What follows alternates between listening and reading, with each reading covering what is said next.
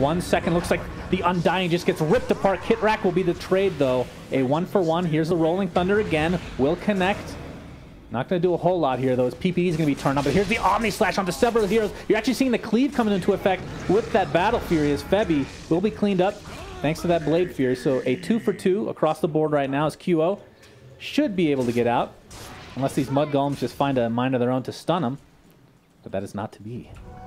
That's unfortunately not how the game works. Yeah.